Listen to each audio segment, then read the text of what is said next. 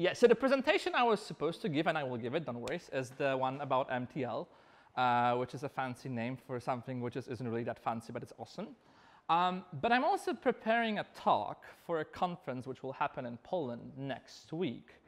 And I think this talk is sort of like an introduction you want to have before you actually will learn about stuff about MTL. So I have right now a quiz, so you will just raise your hand. You can do two things. We can either have one talk about MTL, and it's going to be like about 30, maybe 40 minutes altogether, just MTL. Or you can have MTL, but before you will have MTL, you will have a talk which I called, let's say right now, I call it the power of abstraction, which is not finished, but gives us like a background and understanding for anything else in functional programming and all that. And that might take additional 20 to 30 minutes. So option A, just MTL, maximum 40 minutes. Or option B, the power of abstraction and MTL, but this might be like an hour, maybe an hour and 10 minutes. So option A, just MTL, raise your hand. All right, and option B, okay. For the two unfortunate guys, sorry. Okay, so I don't have a clicker, so I will have to use space tab, and it should be fine. Okay, so the power of abstraction, which sounds fancy, but it really isn't. So let me show you my little toolbox. And in that toolbox, I have a method, which is, this is like very simple example length, right? It's basically a function that takes a string and it gives me back an integer. And just so you know, my examples, I tend them to be easy so we can actually focus on the real problem. If I were to bring some more fancy examples, then everything would be just all of a sudden very complex and weird. So keep in mind, it's not functional programming. It's not really to write easy stuff. You can actually write more complex stuff as well. But given the fact that I have right now an hour and maybe 10 minutes, I just want to stick with something simple. So now I have a function that goes from string to integer. Awesome. And I want to have a function that will use that function. So here I have a method which takes up the parameter as string, supposed to give me an integer, and it's basically calling that function that I created before. Awesome. And I have here a main method. We'll just basically call that function, and if I run it on my REPL, it gives me the result I was hoping to get, which is 5. Awesome. But now my colleague comes to me and he's like, well, to be honest, it's not going to be really string. It's going to be, it's going to be an option, right? Could you refactor your code? I'm like, okay, not a problem, right? I mean, I could still do what? It's an option. I will go through the documentation. I will find there's a map method that I could use, right? I can just call map on my option and use the function that goes from string to integer. And right now, my function gives, instead of giving an integer, gives me an option of integer. Supposedly, everything compiles and it works and it gives me a value close within an option. Great. But I hate my colleagues at work. And they're like, no, it's not really an option, really. Oh, we forgot to tell you it's actually disjunction. Disjunction is like an either type for Scala Z, so it's like left or right. And you're like, okay, you're fine, because you only have to change the type signature, because also the disjunction has a map method. So right now, you just change the type signature of length operation, and everything compiles, and everything runs, and gives you the proper value. But then they come back and tell you, sorry, mate, it's not really disjunction, it's right now task. Because, okay, so task, if people aren't familiar with task is like a future in Scala Z, but the difference is, if you get a future of int, right? You got it, you got the value, it probably is already calculating your whatever calculation is doing, fetching that values from database or whatever. Maybe it's already here, maybe still the CPU is running. With task, it's something different. You get task of int until you run it, until you call method like, there are many methods you can call it. One of them would be unsafe perform sync. It will, until you do it, it will not run anything. It's just a value, like a recipe of what should be done. But think of it like a future plus plus. So now they give you a string close over task, and you're supposed to give them integer close over task as well. And you sort of see there's a pattern here. And the only thing that you've been doing for the past few hours at your work was changing type signature. And you think that's basically stupid. So, well, you can run it. It compiles and gives you a value back. Awesome. But you sort of right now start to think, could I do this a little bit better? Could I just say, there's going to be some f. So f here is a type constructor. It's not really a type, right? It's like option. Option is not a type. Option of string is a type. Option is just a constructor for your type. So here f can be any type constructor that has one single hole here in it. And we're going to get our string closed over that f, whatever that f is going to be, and we will give the integer back closed over that f as well. That would be cool, right? If we could just call it with option, throwable, like a task or a disjunction or whatever.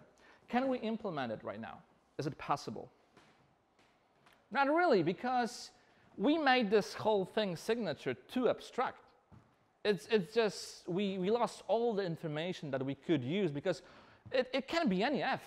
We have absolutely no idea what that f is. We only know it's a type constructor and all that, and we cannot really do anything about it.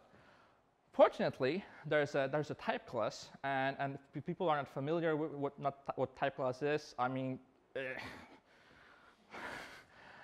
you should. Just but basically the idea, okay, so type class 1-on-1. If your type is basically a set of values, a type class will be set of types. So it's like a VIP club. You create a type class, you define some functions, and you will say any type can join, like anyone, as long as you provide implementations for those functions I just described here. You provide this, you're good. You're good in my club. If you don't, then get out of here. So basically, a functor is one of those type classes, and you're supposed to provide only one single method, map. So the map has a signature given. You have some value of type A closed over f, and you have a function that goes from A to B. It will give you the f of B.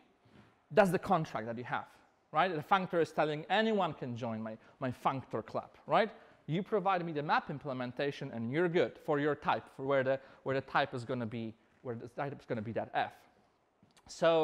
So if we constrain our f here to be a functor, then one more time we can have the same implementation as we had before, because we magically get this map function for free from the functor, the way that Scala Z is implemented. The same was implemented in cats.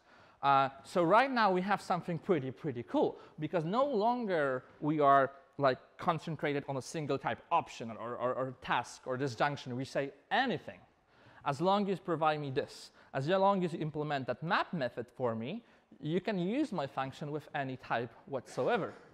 So for example, here we see there's a string, there's an option, there's an error, and there's also possibility to fetch some values, I don't know, from database or something like that. We could call our function right now with an option. And for people who don't see it, like this method is right now being called with an option, and with that argument, maybe string. We could call it with that. This will compile, and it will work, and it will give us an option back with that integer. We could call it with, so you have a return type over here. We could call it with task as well. We could, well, what about throwable? Like, what about string error here, the guy over here? Now, this guy is a little bit tricky, right? Because this junction, functor supposedly takes one whole, one single. You can construct a type with a single parameter here, but this junction has left side and right side. So we have to sort of like partially apply one of the sides, either left or the right. So we want to partially apply with throwable. We want to say any type that's going to be like a disjunction where throwable is on the left-hand side. So vanilla way to do it in Scala is horrible, because it looks like this and it's right? But fortunately, there's a macro for it called kindProjector, and kindProjector does all that ugliness for you. It's basically you partially apply your type. So I'm putting here throwable on the left-hand side, and I just put question mark on the right-hand side, and macro magically will create that ugliness that we see a moment before, and we get our value back. And what about string? The question would be, could we still use that function with just vanilla string, like a type not really close inside anything? Well, fortunately in Scala Z and in cats as well, you get a type ID. It's like a little trick. It's a type alias parameterized by A, which gives you that A back. And so you can just call length operation with ID, and it will take string, and it will just work, which is awesome. Now, what if I have a function that looks a little bit more complicated? And it's not really complicated. The only complication here is that we got right now 2 arguments. Instead of having a function with 1 argument and a value, now we have 2 arguments, and they give us a value. And as you can see, they just sum 2 integers together. Now, if I were to write a function like plus operation, as we written one here before, so I have my f1 argument and f2 arguments. They are closed over some f, right? Could I use my plus function here to give the sum, the plus of those 2, closed over that f? Well, can I? Yes or no? Unfortunately, no. We could try something tricky. Like what we could do. The problem is that if you have map in functor, the map only takes 1 parameter. So it takes functions with 1 parameter, like the one that we had just a moment ago, right? Map here only takes a function that has a 1 single parameter and give you value. But here we have a function that takes 2 arguments. We could do a trick. We could say, OK, so we could take plus function and carry it. Who's not familiar with it? I will ask a random person, and the person doesn't know how to do push-up. OK, cool. So carry is a pretty simple idea. And if I have a function that takes 2 arguments and gives me a value, if you call carried on it, it will give you an equivalent function. By equivalent, I mean isomorphic, meaning it will just give you the same results. But the only difference will be it will be just a 1 argument function that, as a result, give you a function that will take a 2nd argument and finally give you a value. So plus takes 2 arguments, gives you a result, right? Integer plus integer. If I carry it, what I have here, the signature, will be a function that will just take the 1st integer. But as a result, it will give me a function that takes an integer and gives me a result. OK? So now I just using carried here, I now get a function that takes 1 argument, which is great because this is what I actually need for my map. But now I have this value, this other argument here close over f, but it's not really that argument. It's already that function. It's that value, right? That function that goes and I have to apply my 2nd value to it, and there is no way to do it. I mean, you can try, and if you do, I buy you a beer. Crap, I will buy you a whiskey if you do it with that signature. It's basically impossible. So we have to look for something else. One more time, our signature, even we were trying to be as abstract as possible at this point, it's too abstract. We don't have enough knowledge to implement this function. So we need to lose our constraints a bit. And so instead of using functor, we will look for something which is called apply. And apply is 1 more type class. It is a functor, so it already has a map function, but it also gives you 1 more function called ap from apply. Ap takes 2 things. Takes a function from a to b that is closed over some f, and it's giving us that a, which is closed over f. So we have a function, and we want to apply argument to that function, but both function and the argument are closed over f. And this will magically apply that argument for us, give us the value b closed over that f. If you look at what we had here just a moment ago, this is exactly what we had, right? We have a function that is closed over f. We have our 2nd argument that we want to apply here. And if we had that app functionality, we could just apply that f to that temp, and it would just work. So that's what we can do. We can say right now, we constrain our f with apply.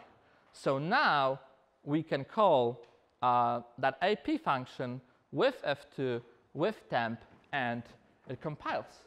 And it hopefully works. And here we have an example that works with an option. So we call it with an option and give and sort of like the example here, we have 2 integers, 10 and 20. We call our plus operation where we parameterize by option, and option has an instance for apply. And so hopefully the value that we will get back, it will be option of integer, where those 2 integers are summed together. And if we call those arguments, this is the value that we get back. Now, before I move on, because I know I'm trying to speak really fast right now, and maybe I lost some people, which was probably stupid on my side. The general idea here was that instead of fixing ourselves on a concrete type, we would like to keep us as abstract as possible and only give as much information as needed, nothing else.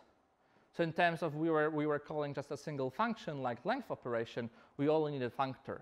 Functor was not enough if we were using function that takes 2 arguments, we needed to use apply. But our functionality here can work with anything, of any type, as long as it has this constraint. It has an instance for an apply type class. So now there's this inversion of control, because now the user of your functionality can choose whether it's going to be whatever type they want. They have the flexibility to work with your function that you're providing. And you don't really have to write libraries for take advantage of this little thingy here. There's one trick. Yeah, let me show you it. So if we actually look at the apply type class, you will find a method called apply to that actually does this thing for us. So it carries the function. So it takes the first argument, it takes the second argument, it takes like a pure function that goes like this A and B and gives us some C, and it just applies the A and B to that function. It's basically doing what we were doing just a moment ago. It's exactly the same functionality. So in our example, instead of doing all that, we could just call that that apply to. Now apply to, as you can imagine, has this Scala issue, meaning like if now supposedly I have a third argument, right? I'll have to add f3 here, and I'll just have to rename it to apply 3. And if I have 4 arguments, apply 4, and it continues. And it's not really that fun. So there is a trick that you can use. And if you were ever reading like an introduction to Scala Z because you want to know what the hell the Scala Z is all about, why people are freaking out, what the hell, you most probably run into 2 examples. One was explaining like functors, applications, I'm not doing, or somebody was explaining you how to use validation with Scala Z. And then you see this weird operator, which I call scream operator.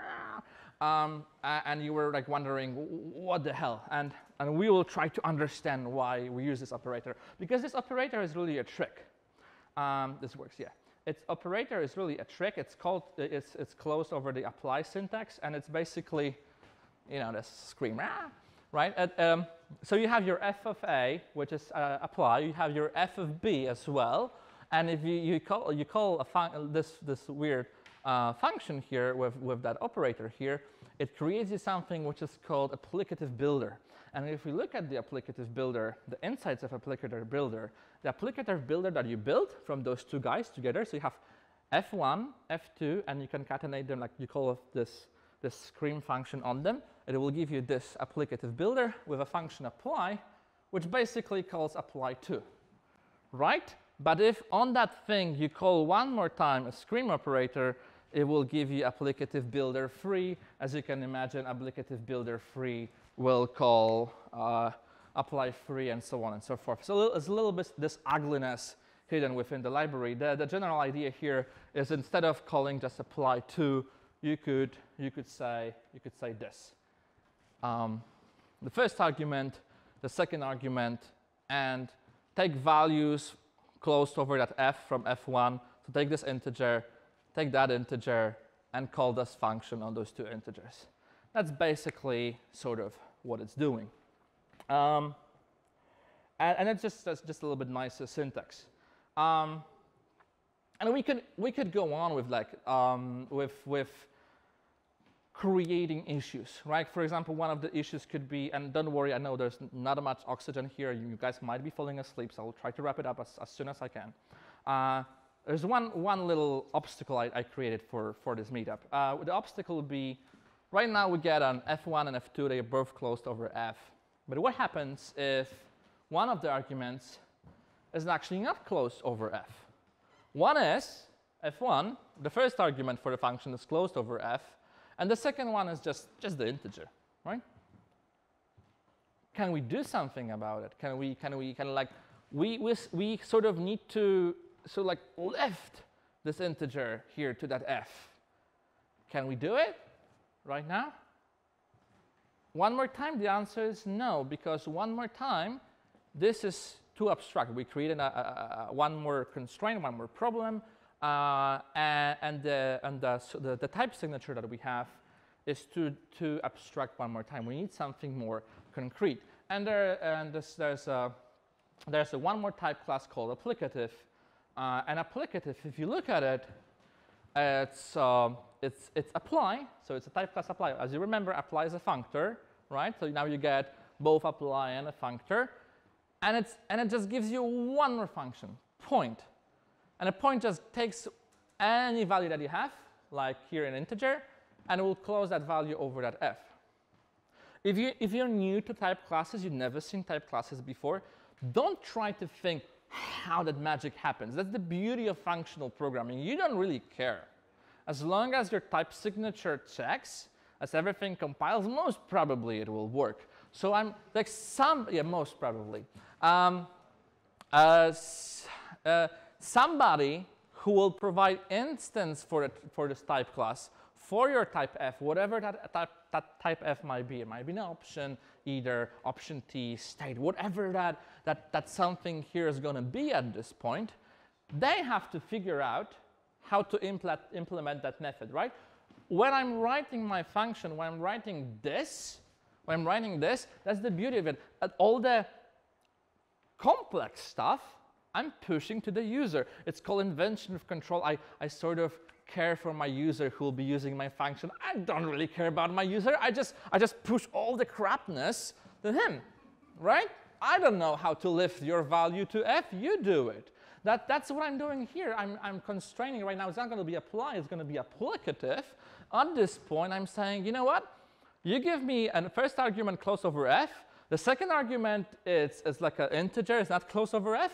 Well, if you give me this, then sorry, you need to give me information how to lift your integer to your f. And this is what point is doing. Just a reminder here, point took any a, like a in our example is an integer, and gives us an f of a.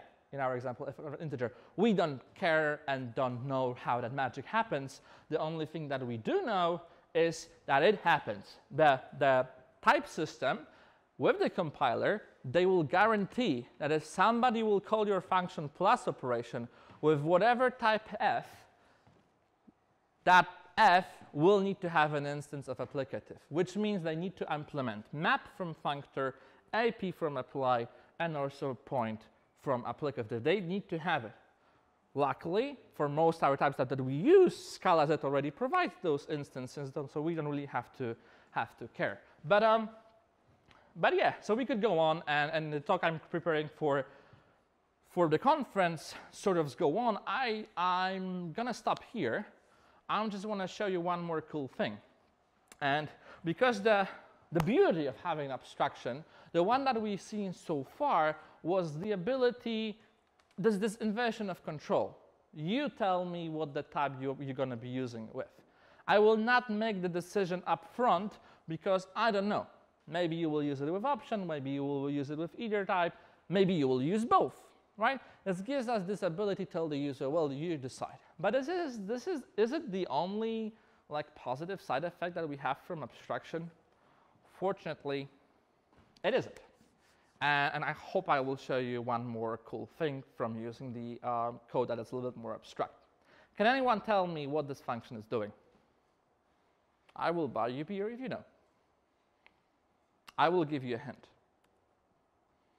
For people who don't, it sums two integers together. You have a command. It's already, it should be fixed, right? So do you know? Any guess? Well, as it turns out, it subtracts two integers from each other. The problem is, people are sort of our industry grown to the level that we make fun of comments. But to be honest, the name of your function is also a comment. It's just a name, right? It could be some. Compiler will not care. You could call it whatever. And compiler will be happy with the implementation that we have over here. All right, so let's try to make a little bit more this more abstract and see what it will give us. Just to give you just like an example here, the possible solutions that we could have. So what I'm doing here is I have my sum. Right now, it's no longer an integer, right? Because we used to have an integers. Right now, we're making this a little bit more abstract. So previously, if we had integers, we could just return 0. We could return a1 and a2. We could 1, 2, 3, whatever constant value. We could perform some operations, whatever the imagination is. Now, if we have this signature, like we're saying there's a function sum, which is parameterized by a, and we take a1 and a2, which are of the type a, and we're supposed to give a back. And let's keep in mind that we really want to implement the sum functionality. That's our goal. Like, is it enough information that we have? Not really, because it's too constrained. Because we could still make this compile. We could either return a1 or we could return a2. And by the way, what I mean by that is that I'm trying to stay in the functional programming paradigm, meaning I will not throw exceptions, create like random values or whatever. I try to stay in pure functional programming paradigm. So those are the only two things that we could do, either return a1 or return a2. Not enough. Well, we could constrain our a with yet another type class called semigroup. And semigroup, I think I don't have a slide for it. So semigroup is a type class that is telling you, listen, any type can be a member of semigroup. Two conditions apply. You need to provide an append function. So I have two values of a's. I can sum them together, meaning they will give me an a back. And there's also a constrainal law, which is associativity law. So if you add a and b together and then c, the order doesn't matter. You can add a and b and then c, or you can add a, b and c together and then a. Those are the two constraints. And once you have it, you can use this operator plus over here. And we have our functionality the way we wanted it to have. But now the difference is, well, it's still inversion of control. Right now, not only I can use it with integer, I can use it with double. I can use it with anything that has this constraint, like a tree or any data structure that basically can be merged together by summing two elements together. So the possible set of solutions are actually three solutions that you can have. You can either return a1, a2, or the sum that we are returning. So the constraint really, like the constraint that we have not only gives us this inversion of control, but also really constrains the possible set of solutions that you can have within your implementation, which is really, really neat idea if you think about it, because the number of bugs that you can have in your code decrease really, really, really fast. And it's a really, really cool thing. I can actually show you one more thing. Maybe quickly. So imagine I have, let's say I have this sum one more time. But this time, what I'm taking is I'm taking a list, and it's going to be a list of integers, OK? And what I want to have right now here is an integer back. So one of the implementations that I could do, and this is basically the one I wanted to have, is called fold. I will start with 0 value, and whenever you have some arguments, two arguments from that list, sum them together. So now this is a valid implementation, right? This is just using fold as it is, should work. But with this signature, the number of possibilities that you can create is enormous, because you're returning an int.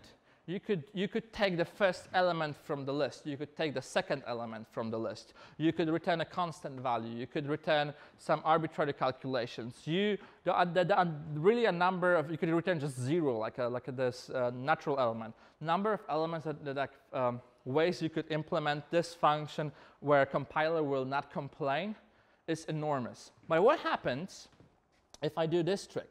Well, let's try to make this a little bit more abstract. So I can first abstract on integer. I would just say, no, it's not really an integer, it's an a, okay?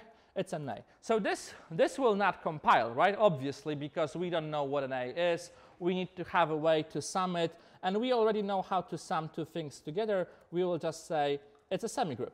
Awesome. But so now we can use this operator sum, but we still miss this 0. Where fortunately there's something which is called monoid, and monoid is a semigroup.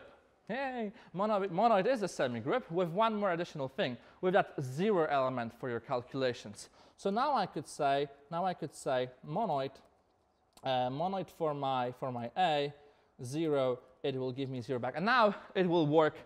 Previously worked with integers. Now it will work with anything as long as you can provide type class monoid for that thing, right? But we are not done. We are using lists. Why lists? The people who believes in Craftsman Manifesto, they are really, really angry with functional programming people because we use all those variables like f and g and h and all like that. It's not. We don't do it because we're stupid. The reason we do it because we don't really know enough information about our types to actually fixate on a single name. So here you have a name list, which sort of makes sense because it is a list. But I don't want it to be a list. I wanted this to be a whatever. I just want to say whatever.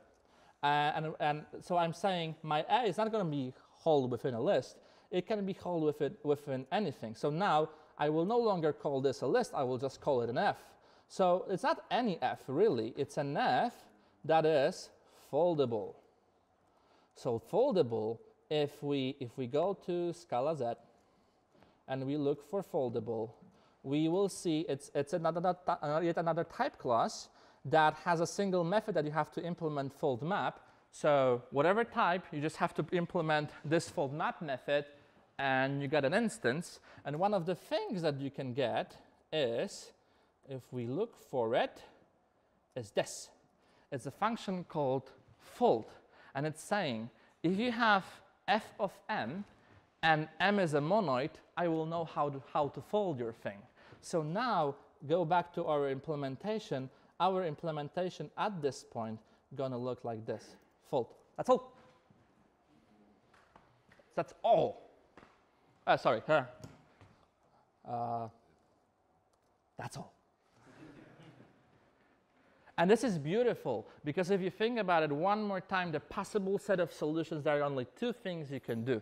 You can either return a 0 for monoid, that will also give you an a, or you can fold it. Nothing else. And you might be saying, but I'm going to use it with list. Awesome, you will use it with list. But list gives you too much information. There's so much information within list. All the methods, all the functionalities that list holds. And you don't really care at this point it's a list. You only care that you can actually fold this structure. And you can use it with tree. You can use it with anything that folds, which holds value as values that are of this type, which I think is awesome. I have other cool examples I would love to show, but I promise I will do MTL. And if you're interested, I will be here around. I'll be drinking beer today probably, so I have my laptop with me. But let's go back to a different presentation, which is the MTL. Okay, how are you feeling?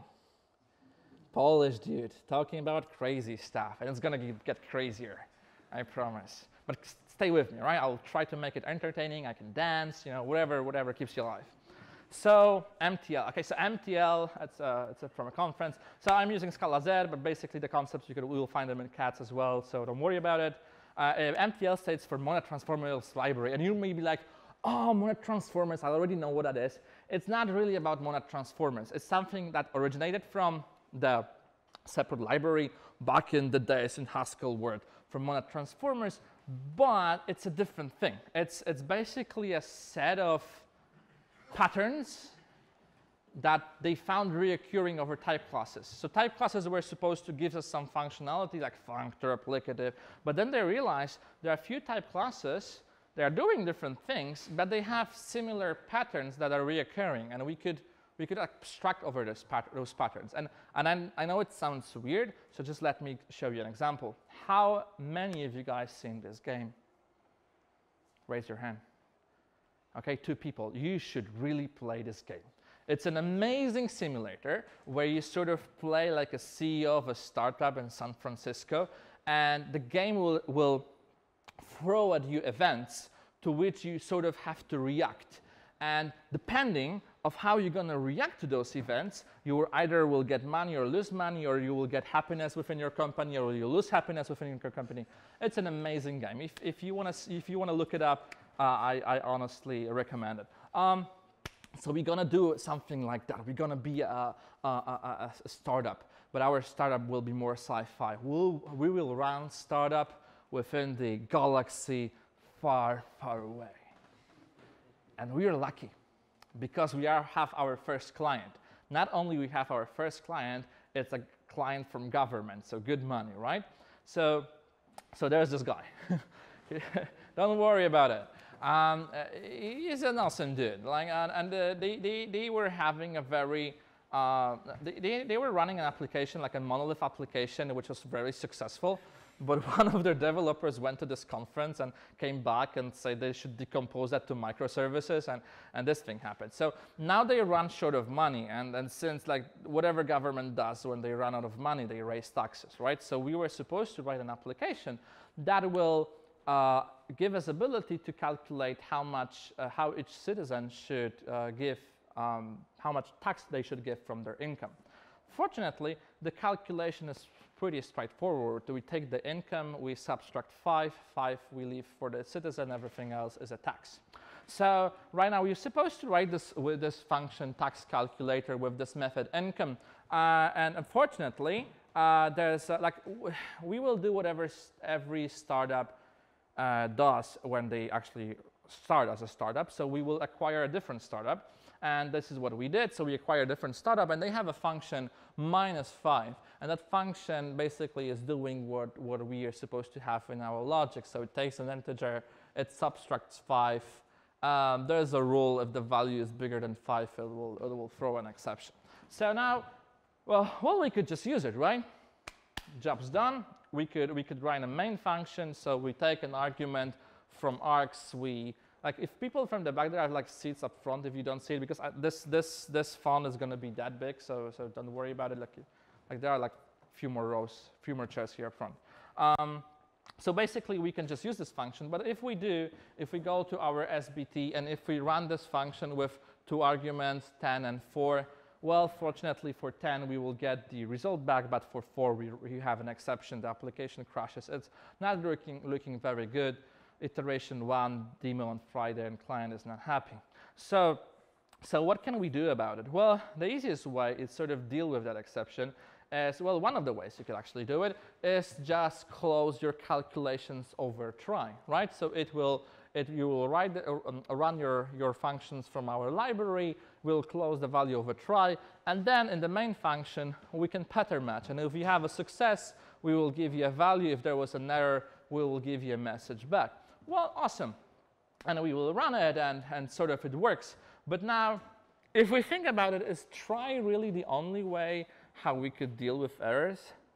Well, not really. Like you could, for example, close everything within task. Task also has the ability to deal with errors. There's like here, the first thing that we do is we have that value closed over task, and we map it to string. And there's a handle with methods, so it's basically like takes a partial function. If it finds an error, here we're pattern matching on every exception that can happen. We will just give a value back. We just take the message and give the value back. And it's sort of like if we run it, it sort of works and gives us whatever that we needed.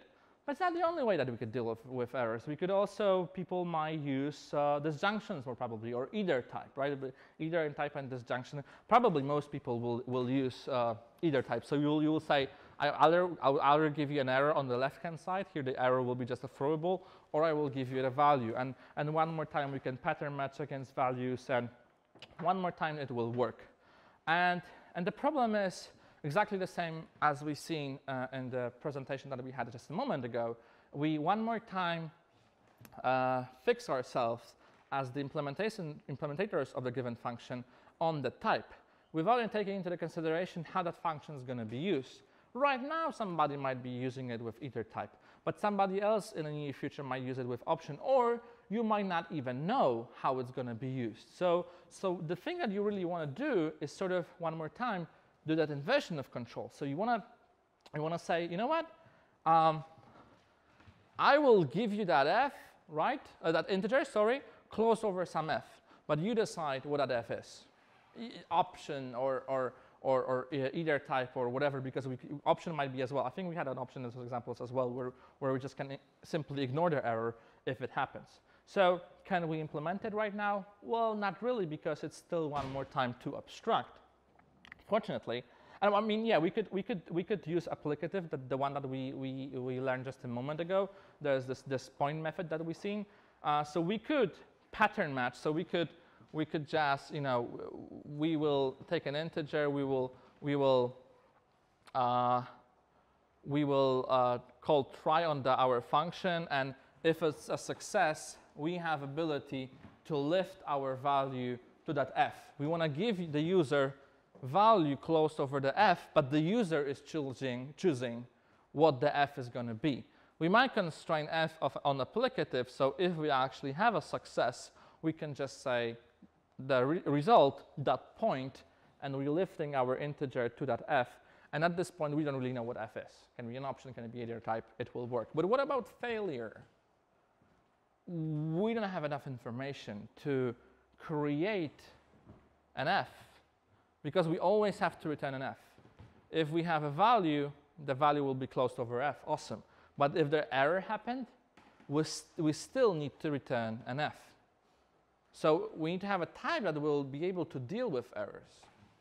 So fortunately, there is, in Scala Z, a type class called monad error. And monad error is sort of constrained on two types. One of the f, so whatever that f is going to be, and the s is the type of the error, whatever the type of the error might be.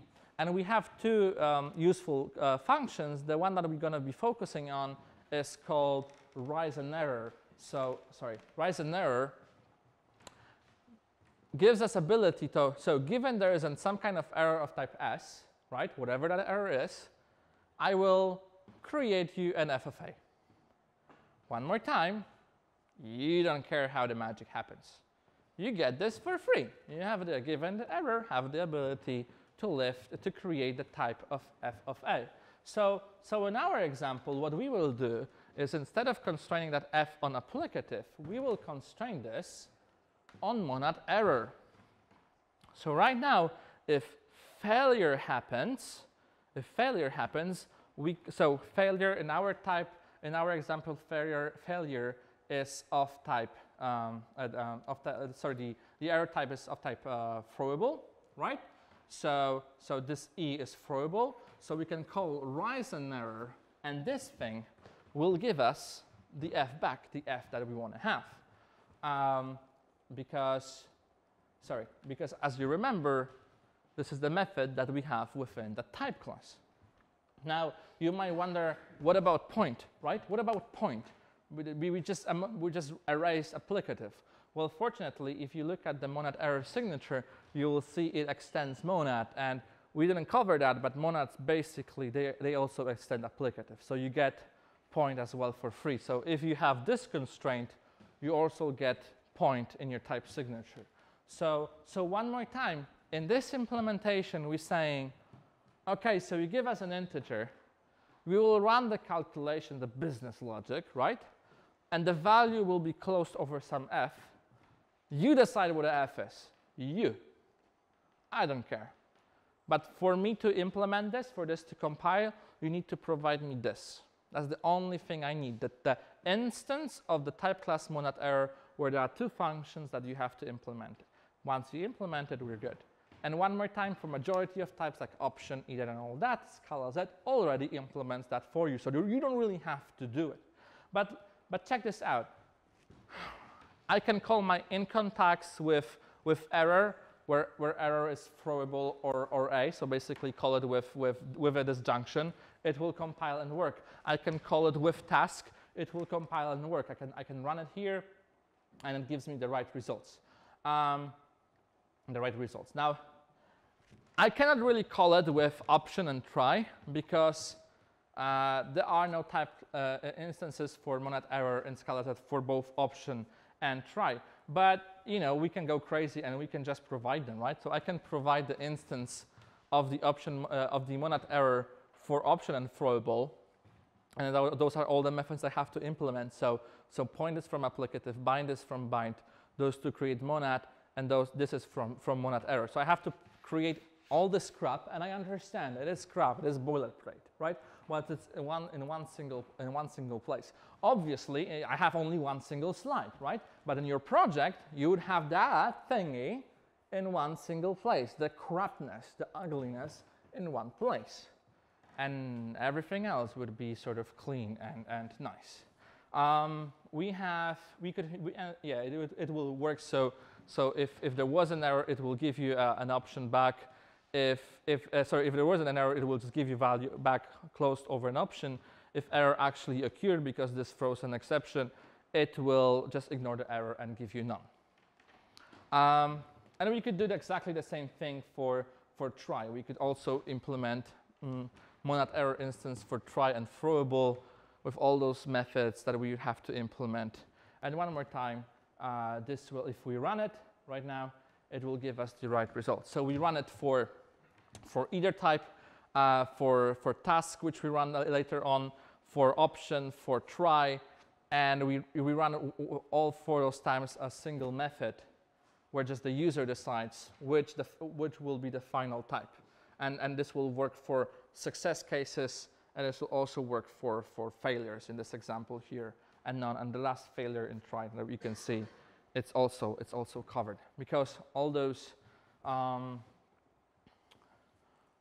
instances of type classes, they know how to handle the situation when you have to lift the value to that f, or if there was an error of type s, also lift it to the value closed over f. They know how to do it.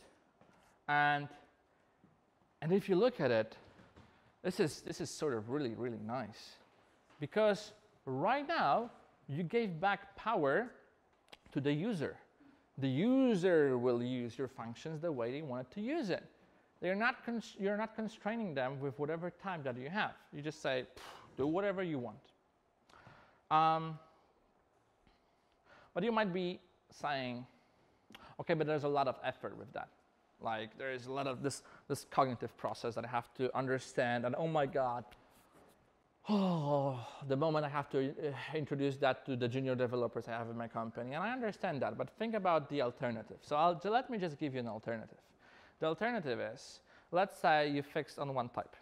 Let's say you want to handle your errors with either type. So we're saying, like, if there's an error, it's going to be throwable on the left-hand side. If it's a value, it's going to be integer on the right-hand side, right? But then your business logic becomes a little bit more complicated. So right now, the values, we're going to take them from a method environment variable, which takes the name of environment variable and gives you the value. But since it's something that is effectful, because it's communicate with your operating system, it's closed over task. As you remember, task is just like a future plus plus. So now, if I would like to write my function like this, I would like to call environment variable on the first argument. So right now, argument will not hold the value. It will just hold the name of the environment variable in the system.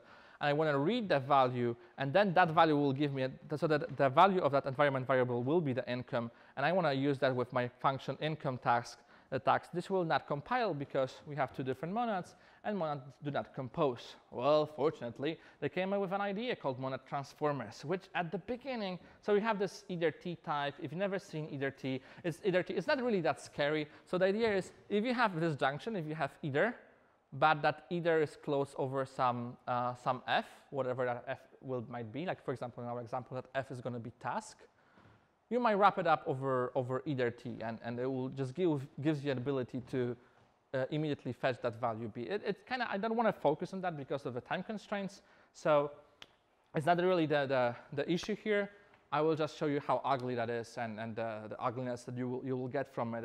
And so if that sounds like a magic, don't worry about it.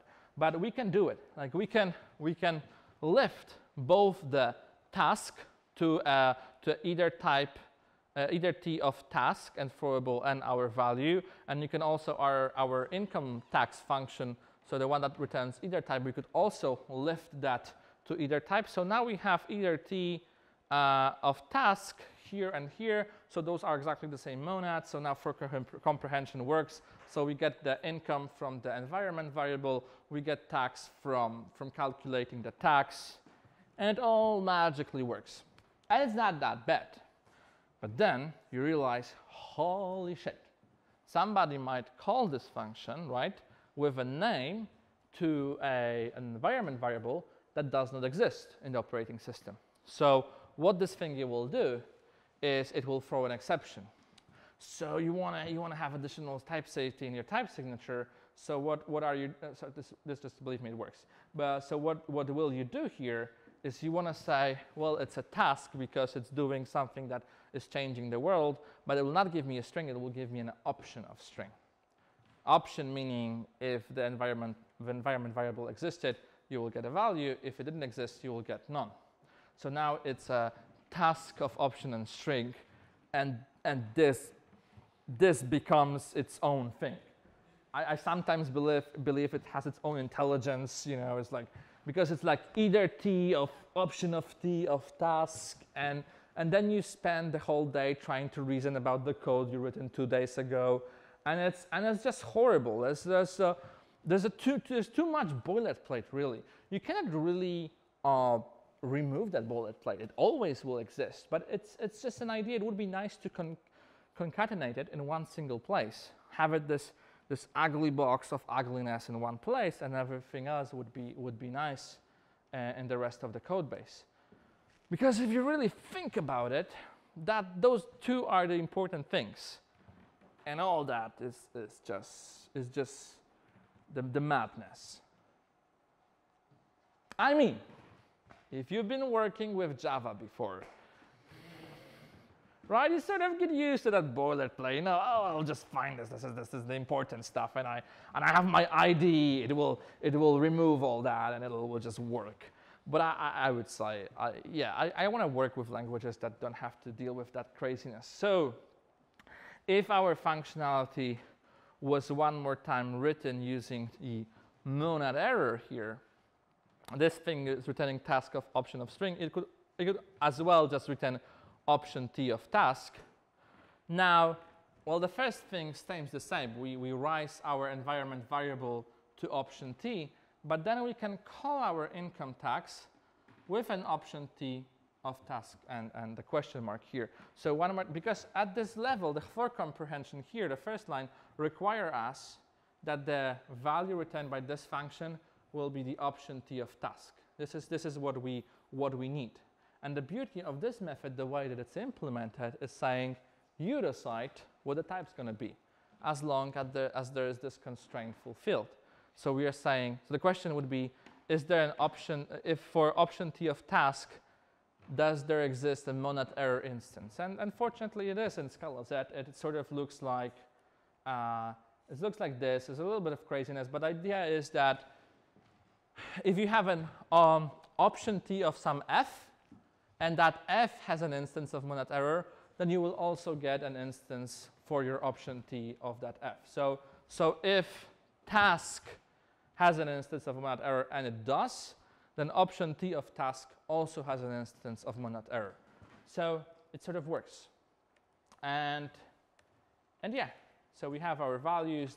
So now you see we run it for income 1, which has a proper value, income 2 that has an error, and there's a does not exist variable that does not exist. So we either get a value, an error, or none, because the environment variable did not exist within the system.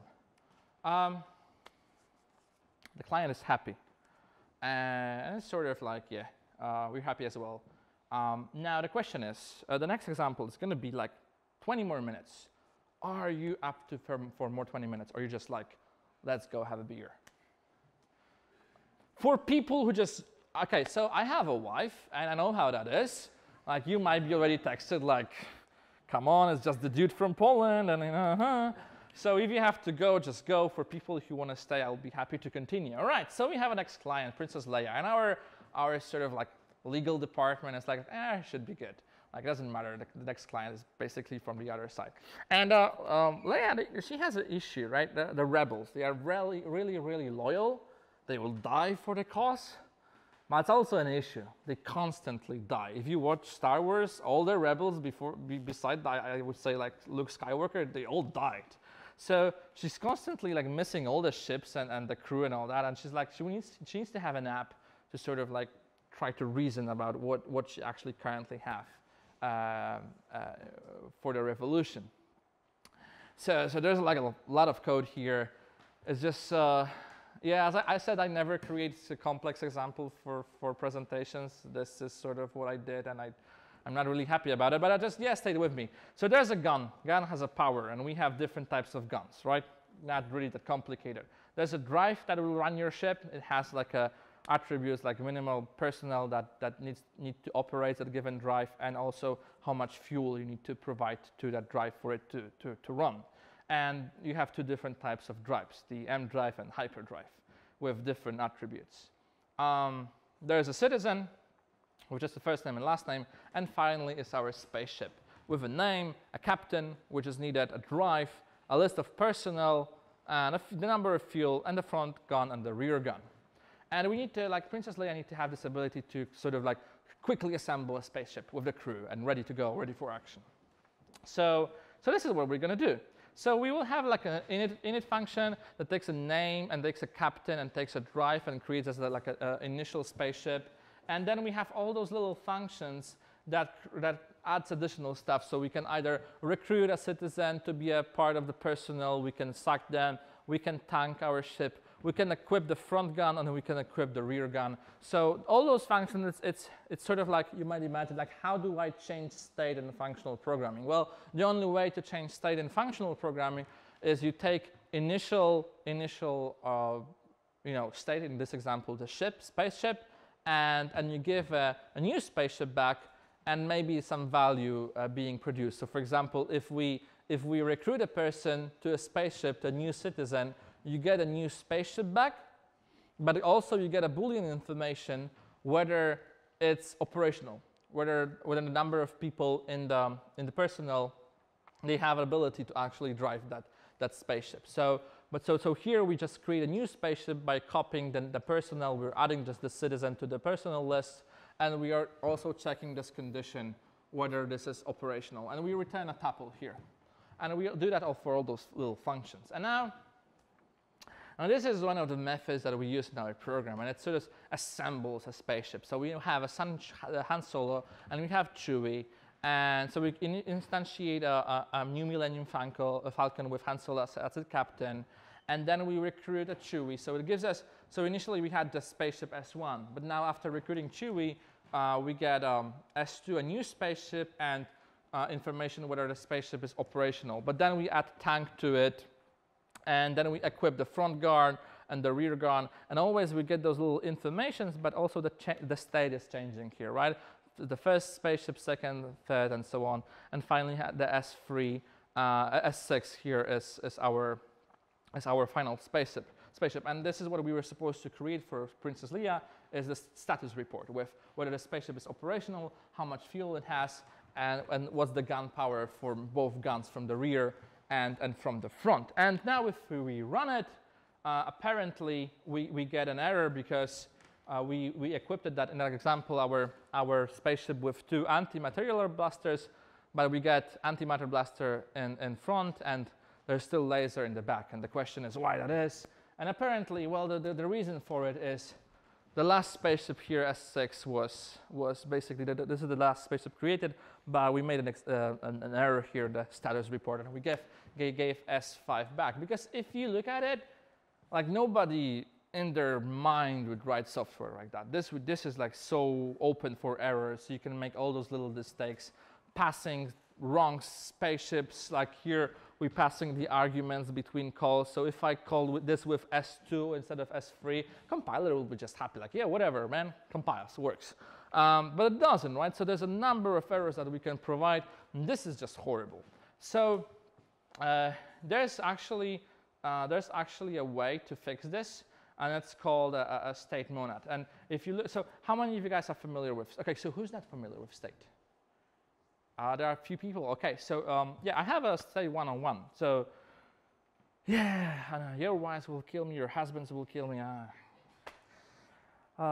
Unfortunately, I will run to Poland on Monday. So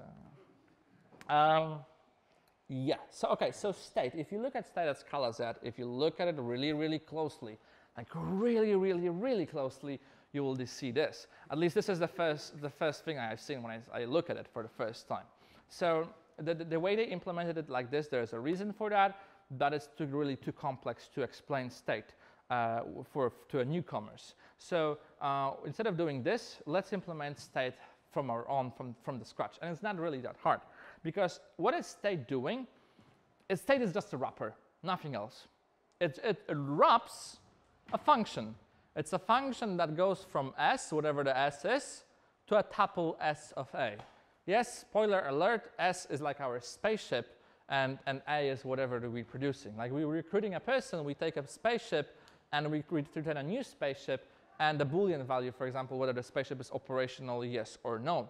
So this is what we had before. This is what we just seen a moment ago, and now we are wrapping it over class. Now, stay with me. Why are we doing it? We will see that in a moment, but we were doing it for a reason. Now, we close that thing over that function over some state.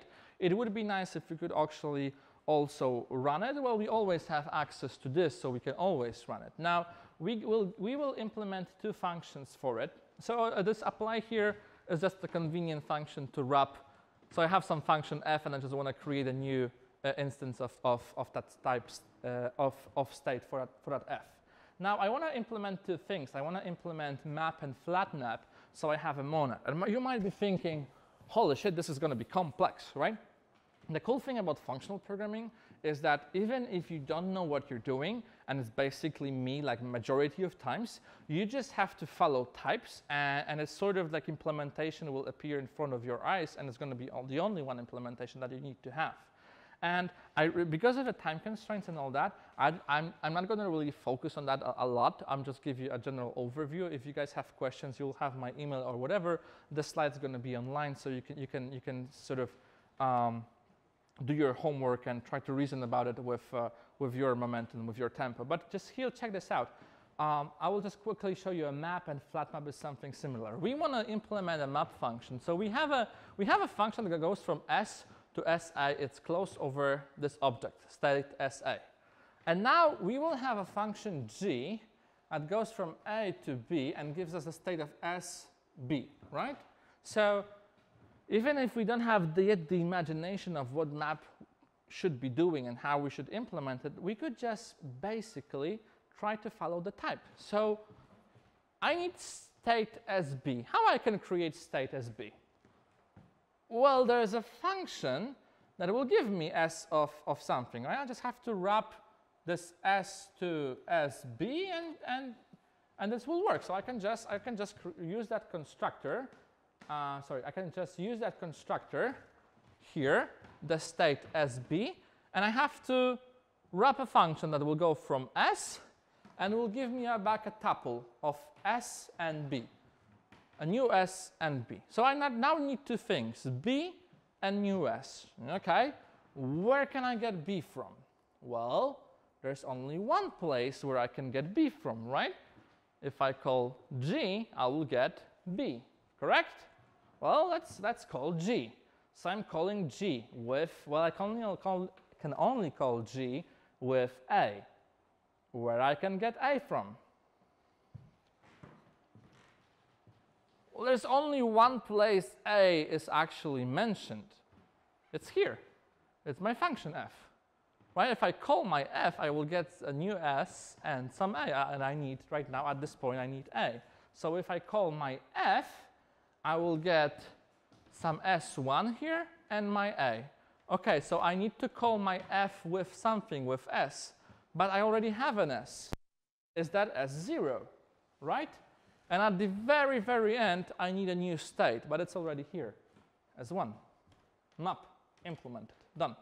And the only way that you can implement map at least for that way that we constrain our state here. That's the only implementation, and you created it by just following types. And so the flat map looks exactly the same. I'm not going to do it, as I said, a homework for you guys. So now the difference here is that, and I know you're slowly falling asleep, but I promise 15 minutes, okay? 15 minutes of your focus, and I promise you beer, okay? Just stay with me, because I have absolutely, I understand there's a lot of code, and your brain is already like going crazy. But check this out. We have all those methods that were taking initially some ship and some additional values. They were giving us a new spaceship and some value being created. This is exactly from S to SA. So without much of work, with just wrapping those functions over our state, we can change this type signature to something like this. You see there's not a lot of difference here. So the difference is our passing a new state and getting a state back is close over this type signature. So now all our functions are returning us an object of type state spaceship to whatever the value is. But we didn't do a lot. We just took the initial function that took the ship, did some magic to it, and we just wrap it over state. Nothing else so far. And if you really think about it, this is really, really lazy at this point, because if you call recruit here, you think of it as a recipe. Like, what should happen if somebody actually at some point will call this function with some argument? It's not doing anything yet. It's sort of like a lazy evaluation at this point, but each of those elements will give you those little steps in your final recipe. So now our final solution that we had in the main method, which all this craziness where we were passing state around, and we could just pass the wrong state here or push it as a wrong value here and all that, we can now, because state is a monad, we can use for comprehension. So now this has changed a little bit. So the difference here is all those little small recipes, they build the final recipe of how we assemble a ship, right? With little elements here and there, and we have the values that are being evaluated on the left-hand side, but there is no state no more being passed around, because that state, the transition of a state, is implicitly passed between calls for you in a way that we implemented the map and flat map. So we don't pass any state around, the state is being passed for us implicitly, and we only focus on the things that are sort of important. Now, I've shown this presentation on the conference in Poland a few months ago, and the response that I got from one guy was like, probably a Java developer. He tweeted this, I think he tweeted actually this, and he said, oh, so this is how you do builder pattern in Scala. And I'm like, no, okay, so one more time. I'm sort of constrained with the examples I can show. If I would, like, builder pattern, you can do it a lot easier and simpler in Scala. Its builder pattern is basically built within the language, right? You don't have to use additional libraries whatsoever. State is sort of more the builder pattern, but we are just only showing just the pieces of it that we actually need at this point. But if you have those thoughts like, oh, this is so super complicated and I could just do it differently, yeah, but it's still state gives you a lot more power, which I'm not focusing on it right now. But yeah, so we have this for comprehension. And finally, so this is not giving us any ship whatsoever. It is only giving us a recipe. Once you give me some initial spaceship, I will run all those little steps for you and give you all the values that you need. So the question whether it's operational, how much fuel and gunpowder, and the final spaceship. And this is what we are doing at the very end. Here the recipe, it has the run method. So basically run calls our function that is hidden here, wrapped here within that recipe, and you run it with some initial spaceship. And that initial spaceship goes through all those steps here, gives us the final spaceship and all the values that we sort of need. And yeah, so this was a lot of introduction to a state monad. So just to understand the ugliness that is coming. So because right now it all looked pretty, and we had that demo with Princess Leia, and she's excited, everything is working, but she's like, yeah, I forgot to tell you really that the crew, we're gonna like we run out of humans, and now I will just handle all the citizens will be Wookiees, and so you have a function Wookie that gives you a citizen like a Wookie here, and it's either there's like an error, Wookie is not available, or it will give you a Wookie back. In this example, like Chewbacca is always given back, and that's all you have basically. Now, if you try to use that with this, so no longer you have Chewie here, you have to fetch a citizen to recruit using that method, we get one more time the horror, right? One more time the ugliness of raising everything up. And it's not over because Princess Leia has this idea about a status report that we should actually return, and also that status report, we sort of should keep the reports of that status report within the spaceship. So she's like lifting everything that we can possibly think of, and it's just becoming super, super ugly because, yeah, status report, like now you have to, depending, like if the ship is operational, then you return a new status report and with information whether it's operational, and if it's not, you return an error, ship is not operational, because this is what your type signature is telling you. Will either return a new ship with that status report or an error back. And sort of for everything to work, you have to do all that boilerplate here, and it's just horrible. And so luckily, and I will try to wrap it up. Yeah, because you could, one thing you could try to do is sort of like with those super long types, like either T of state of spaceship of Jesus Christ, whatever that is, and I don't remember what that is. You can sort of like try to reason about it, providing some type aliases. So you would say there's an error, there's a ship state, so it's basically a state of spaceship, and you could say that there's a ship state error, which is either T of ship state and all that. It will sort of help with type signature here, but it will not help you with this. This will still be crazy. So now, but the question is, and you guys, okay, so how many of you guys here are software engineers? Like, raise your hand, you call yourself. Okay, so majority. And if you run it works. So the question is, should we ship it? All right? Yeah, I know, it's Friday. You should always follow this motto, like always code as the person who ends up maintaining your code is a violent psychopath who knows where you live. You know? I know I got the scars. So yeah, so let's try to, before we and I promised 15 minutes, so I have like, I think like 3. So yeah, let's try to make it a little bit easier, and so let's go back to this. So this, before the craziness happened, we still had this nice signature here. Everything was working. We were using state, and everything was cool until Princess Leia came up with an idea. We should get Wookie, but Wookie can be written as either an error or we get actually a Wookie back.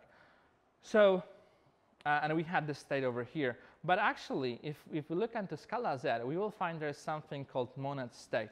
And the same way as a monad error, monad state is saying like, I have the ability to put state and give you some f back, or I can give you a state back from this thing, and has the signature that method s to sa, it all exists, but it's not really, it's saying like this can be a state, but it can be anything else as well. You maybe have state t. State e also has an instance for monad state. So you're saying whatever type classes, like you see a pattern, there are different type classes, they have a similar pattern, so you can sort of reuse types, they have similar patterns, so you can sort of reuse that pattern, so you don't really have to fix on state, on maybe either t of state or whatever the type you're using. For now, you're just saying, if I have a function that goes from s to sa, give me an f back. And I don't really want to know what that f is. And this is what we're doing over here. So, so here, instead of returning a state monad, we will be returning an f.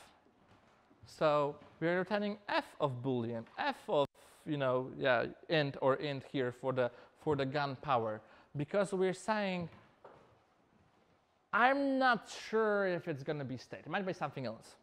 As long as that thing, that f here, is constrained with monad state, as long as you give me this when you call me, I'm happy. So the only difference here is that we still close our function that goes from ship to a new ship and some value. We still close it over something, but we are not fixating ourselves. We aren't using a concrete type like state. We're saying some f. I don't know what f yet. The user will decide, but they are a little bit constrained of what they can use. As long as their f will have this constraint, will have instance for the type class, everything is fine. So from here, from this perspective, this for comprehension where we're using state, it's looking exactly the same as it was looking before. We're just saying, use basically state. It will work just fine with this ship state, meaning the state of spaceship. Everything is the same, but now when Leah comes with this crazy idea, take citizens from wikis, but you might get an error, you're saying, I'm fine, right? So I'm not saying it has to be an error. It has to be a disjunction. I'm using my monad error. So I'm saying I will return some f that knows how to deal with errors. So in this example, now the unified type will be the either t of spaceships and all that, but we can call our functions by just saying what's the final type's going to be, and this for comprehension will still work. So there's still somebody who is doing all the heavy lifting, all the boilerplate and all that, but most probably it's Scala Z. And you just use whatever the business logic that you have within your function, and you don't really have to care at this point. And I have said 15 minutes. I have 2 minutes. I'm wrapping this up. It basically works, believe me. Status report or a report as well. So status report had this case. Either its ship is operational, then return a state, or there was an error, then raise an error. And we're constraining ourselves with monad error and monad state, and this should sort of work. Unfortunately, it doesn't work. It compiles with an error, and the reason for that is, if you look it up, the error that we get here, it's saying ambiguous implicit values, and it's saying I was supposed to get an applicative for point, but I have two different things that will give me that point functionality, both monad state and monad error.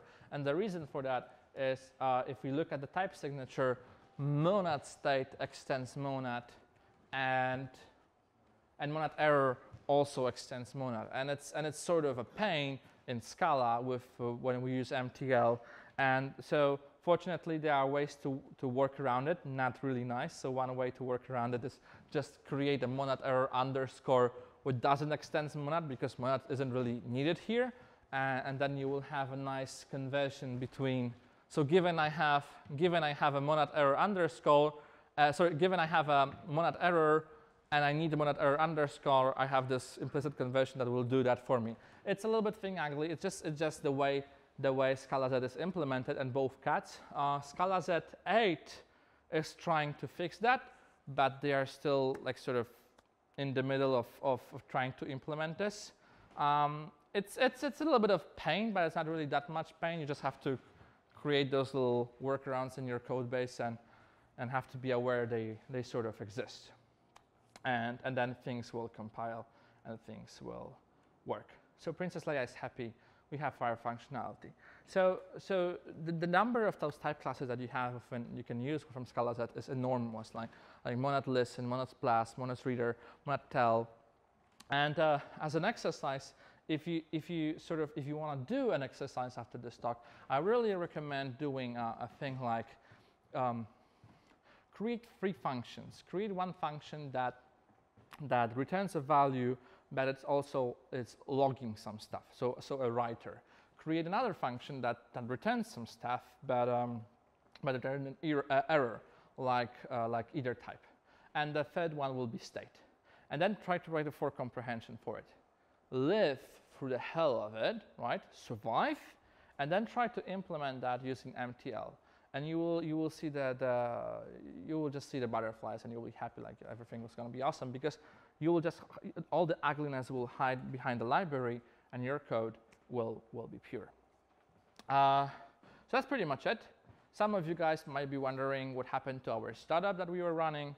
Well, basically we were acquired by an angel investment, and everything went fine. Yeah, thank you very much, guys.